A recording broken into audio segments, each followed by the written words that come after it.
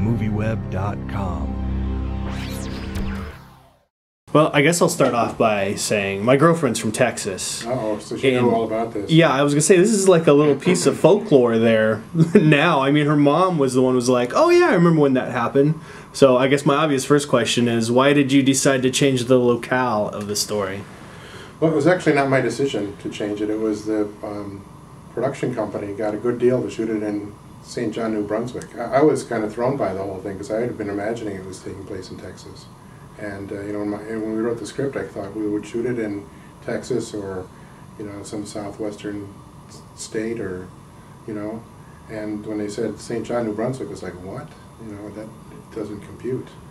And it was a question because, you know, the company, the main financier was Canadian, and he had there was a tax deal there, and that's why we went to St. John, which is the way a lot of movies get made these days. I was going to say the coldness of it and kind of the atmosphere really plays to the story, though. Do you think if you had done it like in a hotter element, you could have used those elements, or do you think you like having it? Well, I like it the way it is. You know, and I think you're right that starkness really worked for us. You know, we shot it in November. The trees were bare, the skies were gray, people's breath is fogging. You know, there's something about that that's really cold and very you know, just added something to the story, you know.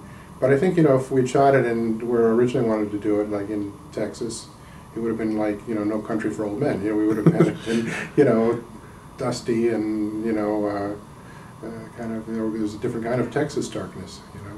Well, Stephen Ray spent way more time in the windshield than the actual guy did. He did, weeks, yeah. Now, how did he do with that? I mean, he got kind of crazy, you know. I mean, it's not easy, you know, because he's literally hanging upside down.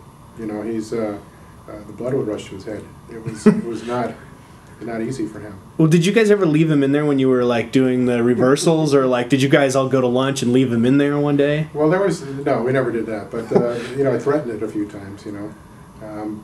No, he was great. He was, but he did, you know, it was not, you know, because the other thing was that before we put him in the windshield, he'd have to go through 3 hours of makeup.